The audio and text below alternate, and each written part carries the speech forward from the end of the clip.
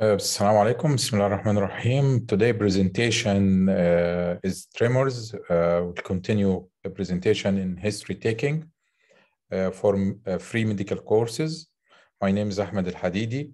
We'll start with the definitions. Tremor is an unintentional and uncontrollable rhythmic movement of one part or one limb of the body, is classified into resting or action tremors. Resting tremors occur with the affected body part relaxed or at rest and during no action and without resisting gravity. Action tremor occur during voluntary movement of the limb, and it includes postural, kinetic, intention, isometric, and task-specific tremors. Postural tremors occur while maintaining a fixed posture against gravity or during other fixed postures like clenched fist or standing, and it includes essential physiologic cerebellar dystonic and drug-induced tremors.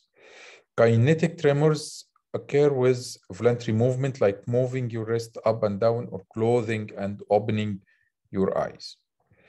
Other definitions: intention tremor occur when moving toward the object intentionally, or for example, moving a finger towards your nose, and it increases in amplitude as the target is approached, and implies that there is disturbance in the cerebellum or its pathways. Isometric tremor occur during voluntary muscle contraction, and which is not accompanied by any movement, such as holding a heavy object or heavy book in same position. Task-specific tremors appear only when performing highly skilled goal-oriented tasks, such as handwriting or speaking. Many causes for tremors, we differentiate it into primary tremors and secondary tremors.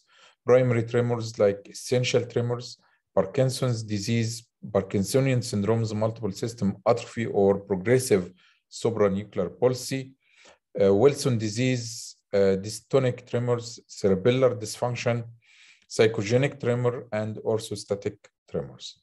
For secondary tremors like fatigue and anxiety and fatigue and fear, hyperthyroidism, hypoglycemia, hepatic encephalopathy, many medications like amphetamine, bronchodilators, tricyclic antidepressant, and SSRIs, antipsychotics, caffeine, thyroid hormone, amiodarone, and thiophyllin, and also toxins like mercury.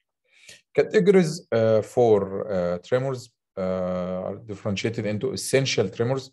The most common type of movement disorder, and usually postural or intention tremors, mild and not progressive, and usually runs in families, can lead to problems during writing, drawing, drinking from cup, or using a computer or tools, and can start at any age, usually adolescents or middle-aged men, and small amount of alcohol can decrease or make it disappear, and the mechanism is unknown. Physiologic tremors occur in healthy individuals. It's not considered a disease. Fine shaking of both hands and fingers.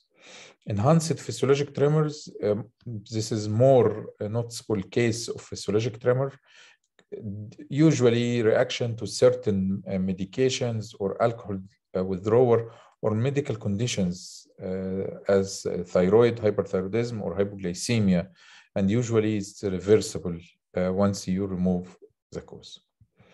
Other categories like dystonic tremors occur in people who have dystonia, like usually young or middle-aged adult, and can affect any muscle part, and it's associated with abnormal body posture and forceful muscle spasm. So the tremor here is jerky, not rhythmic. And the severity of dystonic tremor may be reduced by touching the affected body part. Parkinsonian tremors, usually resting tremors, and the onset usually after age of 60, and begin on one limb or one side of the body and progress to the other side. Cerebellar tremors is intention tremor caused by damage to cerebellum from disease like stroke or tumor or multiple sclerosis, or even inherited ataxia or chronic alcoholism. It's a slow and low amplitude tremor and usually occur at the end of movement, such as trying to press a button. Functional psychogenic tremor can appear at any form of tremor and may affect all body parts and increases during times of stress and decrease or disappear when distracted. And usually there is underlying psychiatric disorder. Orthostatic tremor is rare disorder characterized by rapid muscle contraction in the legs, occur when standing. Patient typically feel unsteadiness or imbalance and immediately attempt to sit or walk. It's a high frequency tremor, so it's not visible to naked eye and its cause is unknown. For differential diagnosis, cerebellar tremors, usually intention tremor, usually ipsilateral to the lesion, and there is by examination abnormal finger to nose test and imbalance and abnormal heel to shin test and stiffness. Enhanced physiologic tremors, it's postural tremor, low amplitude, and usually there is exacerbating medication. Essential tremors, postural tremors, symmetric and involve hands, wrist, lower extremities, head, or even the voice. Usually there is positive family history and it improves with a small amount of alcohol. Parkinsonian tremors is a resting tremors, asymmetric, involve distal extremities, decrease with voluntary movement, and associated with bradykinesia, rigidity, and postural instability. Psychogenic tremors is abrupt onset, spontaneous remission, and changing characters, and it can disappear with distraction. When we start the station for history taking for tremors, we'll start with the introduction or set. Usual question we ask the patient, our usual points. First, we start with greeting and introduce yourself. Hi, I am Dr. Hadidi, SHO of Internal Medicine Clinic. Then confirm patient details. So you are Mr. Muhammad and you are 35 years old. Then build good rapport. Please have a seat. May I sit beside you? Then explain note taking. If you don't mind, I would like to take some notes for the purpose of interview, which will be strictly confidential. At the end of the introduction, agree the agenda. I have received a letter from your GP stating that you have handshakes. Is it right? Then the dialogue. Start with the present history and presenting complaint. Can you tell me more about your handshakes? Can you describe it? Where are the handshakes? Is it unilateral or bilateral? Is it in your arms, legs, head, face, jaw, or voice? For unilateral or asymmetric tremors, usually due to Parkinson's, multiple sclerosis, dystonic tremors, and psychogenic. If bilateral, usually it's essential tremors or enhanced physiologic tremors or Parkinson's. Jaw or face in Parkinson's, head in essential tremors. When do you notice the tremors? At rest or sitting in a chair, watching TV, lying down to sleep, Parkinson's, multiple system atrophy, or progressive supranuclear atrophy. With postures, holding something or maintaining posture, it's essential tremor or toxins or peripheral neuropathy. With actions like drinking, eating, writing, getting dressed, it's essential or cerebellar tremors. Then analysis for the presenting complaint with an Odbara. O is onset. How were these handshakes started? Suddenly started in a stroke or intoxication. D for duration. How old were you when handshakes started? When did the handshakes started? If started after starting new medication, usually this is enhanced physiological tremors. Had it for as long as he can remember, This is essential tremors. After a stressful time or event, this is a psychological tremors. Progression, how has the tremor changed over time? Gradually getting worse in Parkinson's or Wilson disease, not changed at all, it's physiologic tremors. Any aggravating factors? Have you noticed anything that worsen your handshakes? Does stress, anxiety, or fatigue worsen the shakes? R for regressive factors. Have you noticed anything that improve your handshakes? Does alcohol improve the shakes or no? A is associated symptoms. Don't forget to ask about, do you have any other movement problems like stiffness, slowness of movement, weakness of arms or legs, or incoordination? Do you have any problem walking or recent falls, lack of arm swing when walking like Parkinson, dragging the leg, and difficulty getting started or shuffling a gait in Parkinson?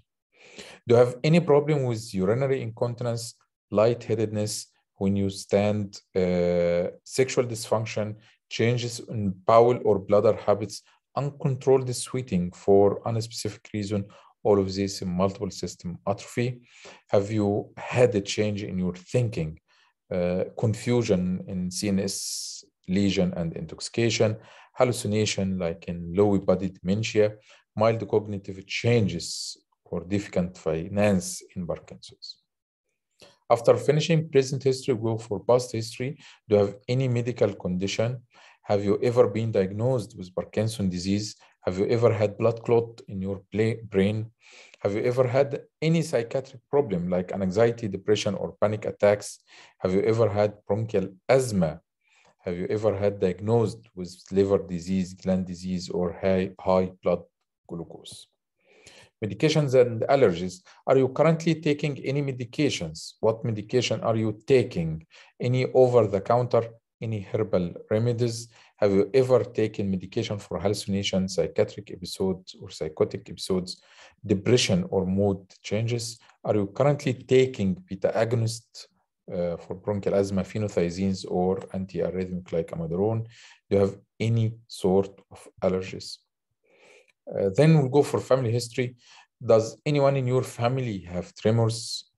Any family history of thyroid disease? Any family history of movement disorders? Then social history. Don't forget to ask about occupation. What do you do for living? Have you ever been exposed to heavy metals, chemicals, or toxins? Impact. Do you have any financial impact, or do you have any functional impact?